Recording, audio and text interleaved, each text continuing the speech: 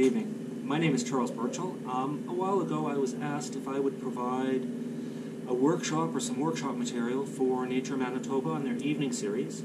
One of the things that I thought I could do that would really make sense to me and would really work for you is provide some information on some of my favorite paddling routes throughout southern Manitoba, at least my day tripping routes, focusing primarily on easy paddling rivers.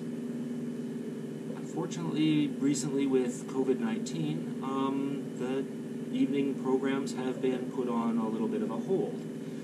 Because I have material anyway already developed, I thought I would give you a preview of the workshop that I was going to run through with the different routes. Here we go.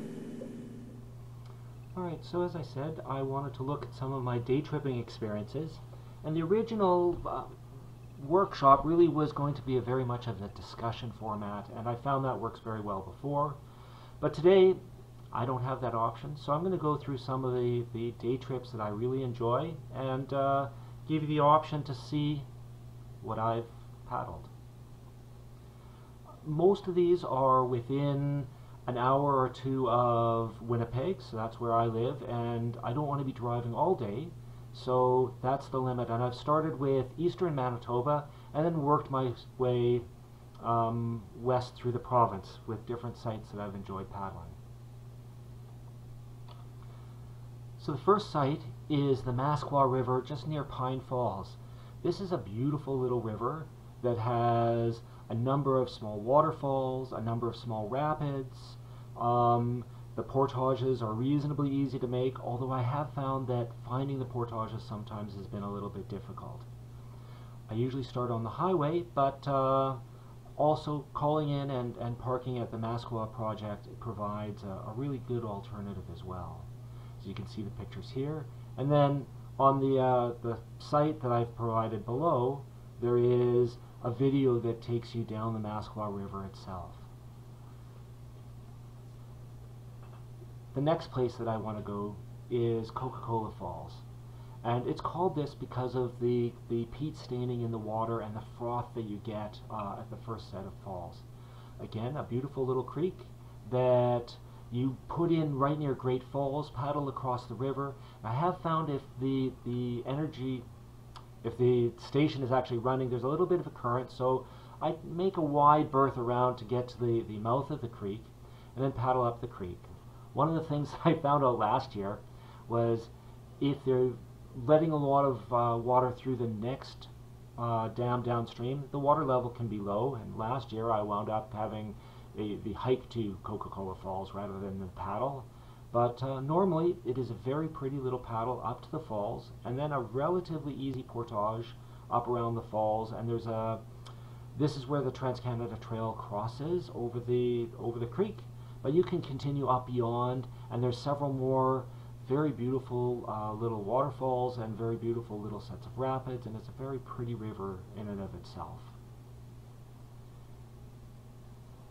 And then continue on the Pinawa Channel. So this starts right near the town of Pinawa. You drive to the end of the highway, and there's an old coffer dam that's there that leaks a little bit. And the really great thing about that is no matter what the water levels are like elsewhere in the province, this section of the river is really, or this section of the channel, really has the same amount of water all the way from May through October. So you're always assured of a very nice little paddle. It's one of my favorite places to go, especially if you stop at the old Pinawa Dam at the other end and explore around underneath the dam. There's a few little sets of rapids. Yeah, I do need to say that you have to be careful of the tubers during the summer, especially on warm weekend days. They tend to come out around 10 o'clock.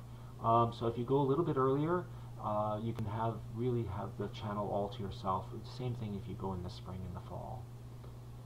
Again, there is a video that I've linked to below. This video is not mine, it's Steve Lambert's, but I'm linking to it because it gives you an idea of what the channel is like. If you like hiking, you can walk back up the Trans-Canada Trail to Pinawa and pick up your car and drive back if you want, or I often leave a bike at the old Pinawa Dam. Next on the list is the tunnels. I think we all know the tunnels that are near Caddy Lake and the Whiteshell River, and it's a nice paddle. It's relatively easy. You should check with the park to make sure that the tunnel, especially the north tunnel, is open and paddleable. In the spring especially, or during high water, it can be a little bit low to get through. There are two tunnels that most people know about, the ones from Caddy Lake to South Cross and South Cross to North Cross. But there is, if you head up Hanson's Creek, there is a third, fourth, and fifth tunnels as well that you can go through. Really, the third one is the one that I really like, and it's in the middle of the screen right here. These paddles are well worth it. Sometimes it's a little hard paddling upstream. Please remember to bring a whistle with you, so when you enter the tunnels, you let other users know that you're coming.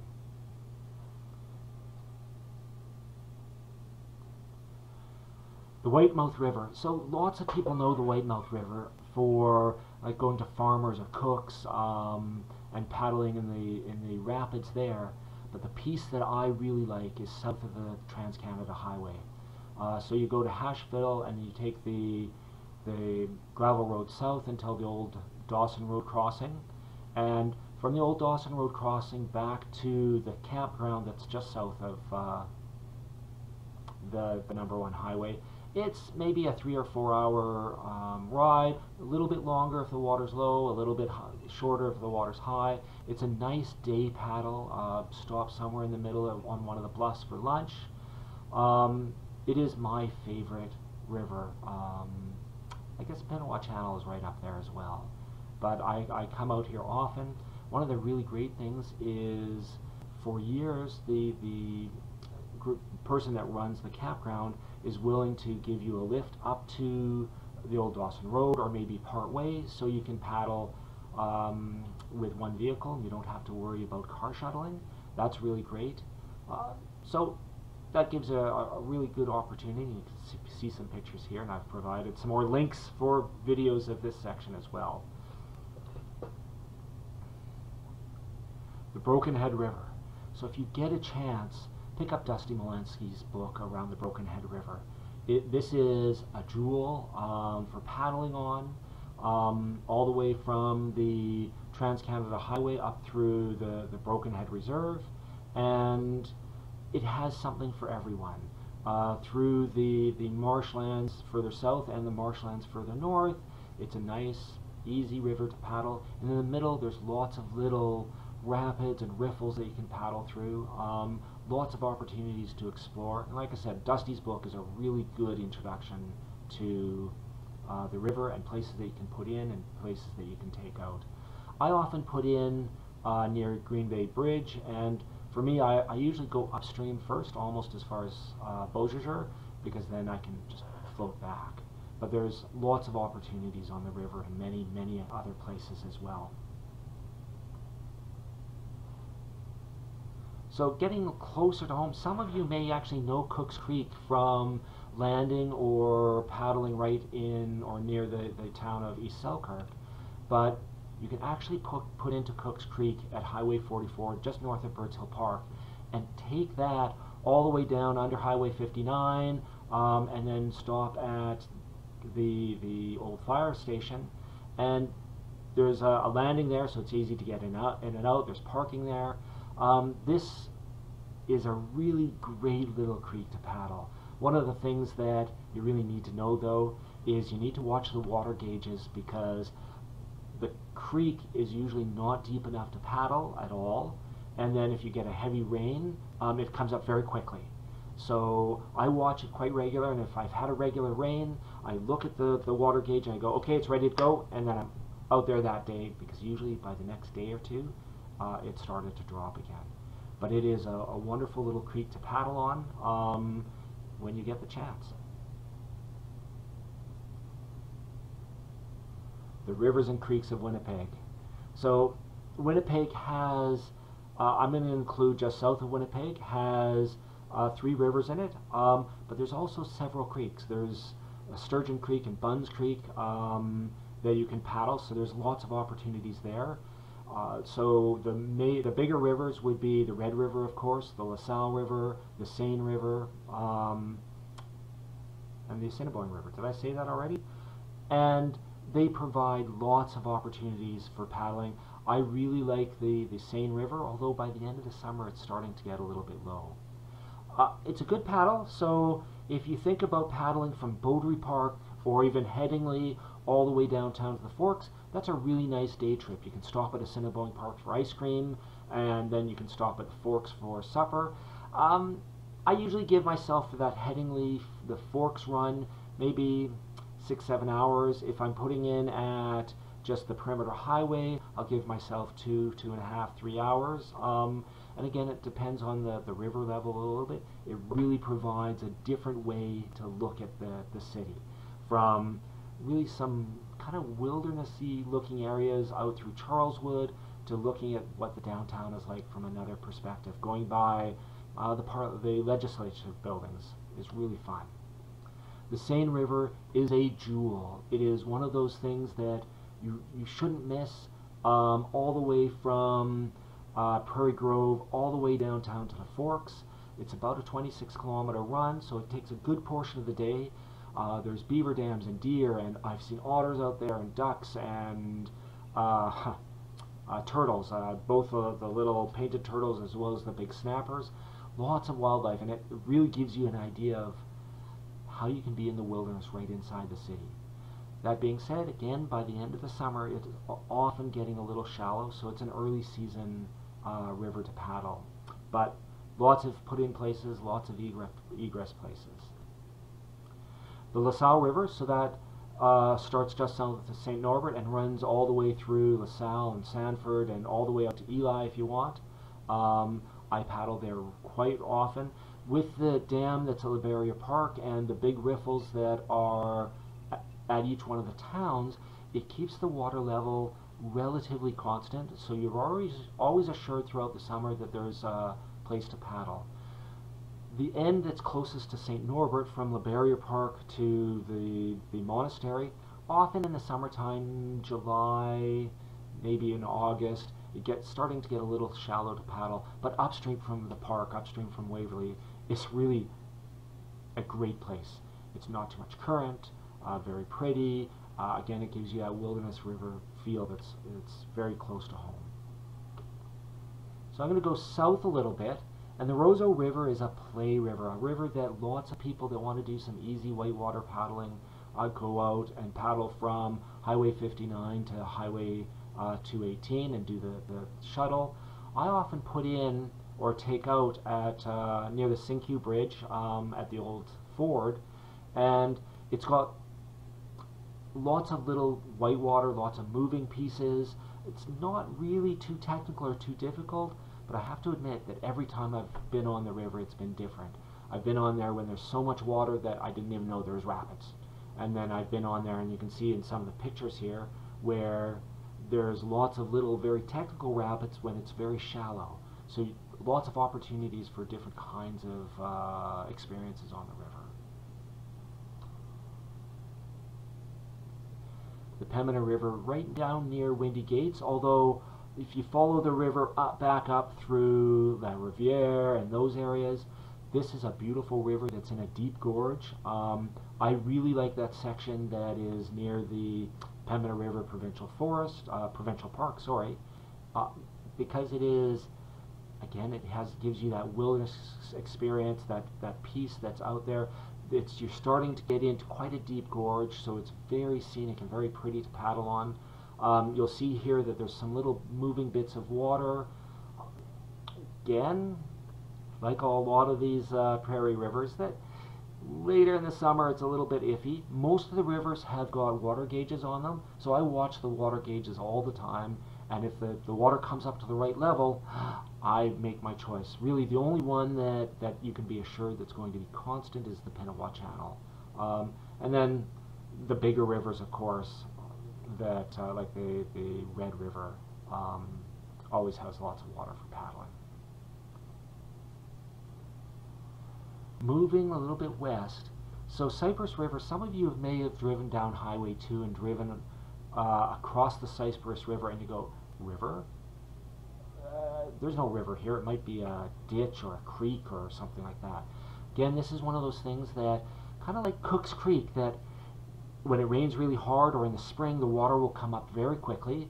And from Highway 2 all the way to the Assiniboine, right next to the Sandylands Provincial Park, sorry, did I say Sandylands? Spruce Woods Provincial Park. It becomes a river that you can actually paddle. There's a fair bit of current when it's deep enough to use, so it's really a one-way trip.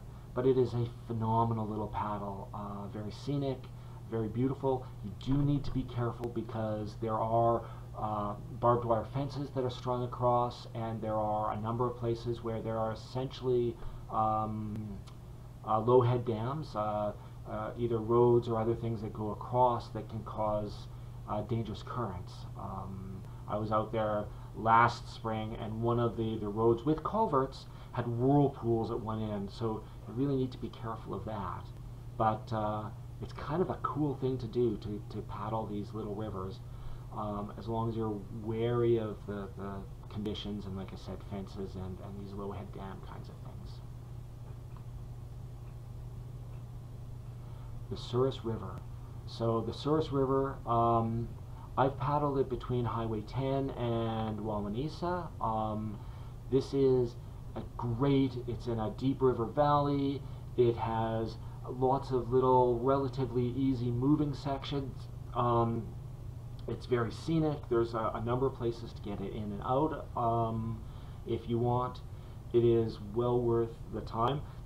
Again, it winds up being an earlier season river to paddle, because by the time you get into July, August, that the water levels have usually dropped too much for doing anything comfortable for paddling. Some of the cliffs, some of the sand cliffs are just phenomenal to look at, and it worried me the first time that I was paddling on it, that what would happen if one of those sand cliffs decided to give away when I was paddling right below it. And just upstream of McKellar's Bridge, 2 years ago I think, one of those sand cliffs did give away, and I'm kind of glad I wasn't there when it happened, because it would have been a frightening experience. But they are very, very cool, these cliffs to see and paddle below. And we keep going west, and this is about as far as I ever want to go for a day trip. For me, this is the Little Saskatchewan River. It's right, at least the section that I've paddled is right near Brandon, and it's a very popular river. Again, just like the Pinawa Channel, it's very popular for tubing. But if you get there early enough in the morning, it is quite a fun little jaunt. Again, you need to look at the water gauge, because it can be almost low and not worth paddling, to at some points where there's the old hydro dam and there's riprap and other structures, the current can actually be quite dangerous. So it's one of those things that you still need to watch the water levels and what it looks like. So those are the rivers that I wanted to give you some experience of. Manitoba has hundreds of places to paddle, lakes and other rivers, and further in the north and other places in the south.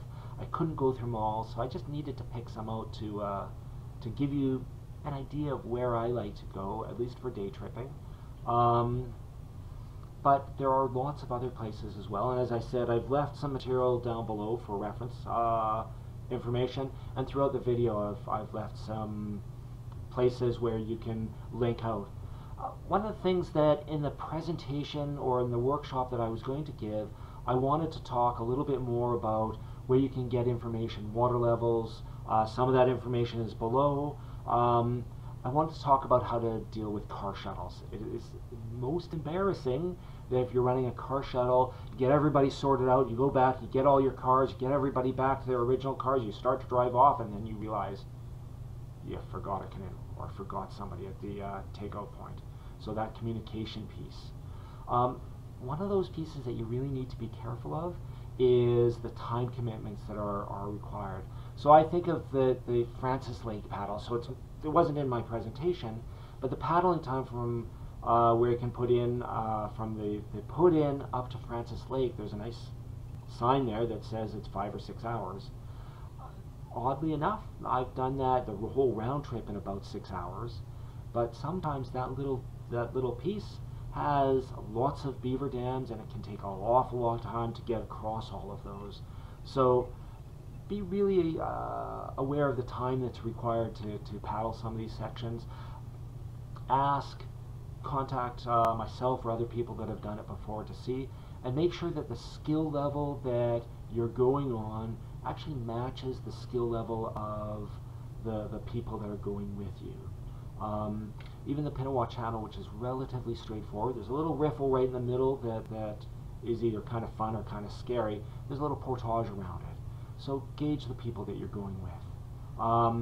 I mentioned water gauges, and for me, they're a super useful piece to go to the water gauges and find out what the water levels are like, so I know what's safe and what's not safe. If you're leading a trip, always have your first aid kit with you. Always have some form of communication. Across most of southern Manitoba, cell phones do work, but not everywhere. The Pembina Valley, some places the Whitemouth River, some places in the Broken Head, you get spotty reception. Some places in the Roseau, spotty reception. So be aware of that. First aid, I just mentioned. I always carry a bailout bag with me, which contains repair stuff, communications, hydration, repair equipment, those kinds of things. So I always take that with me. I mentioned communication. And then finally, always have a float plan with you. Who's going with you, where you're going, how many people are there, what time you expect to be out. And I often include things like, if I've got tarps with me and canoes with me, the colors of those things. So if you are delayed and they send somebody out to find you, they'll be able to spot you by the colors that you're putting up. Leave that float plan with somebody responsible. Anyway, thank you very much. And really, that's what the presentation was going to be about. Of course, when I'm doing this in person, it gives you a chance to ask lots of questions, and I'm just speaking to you through the camera right now. But I hope it's giving you some ideas of where to paddle. The resources are there. Thank you, and I hope to see you on the rivers and lakes this summer.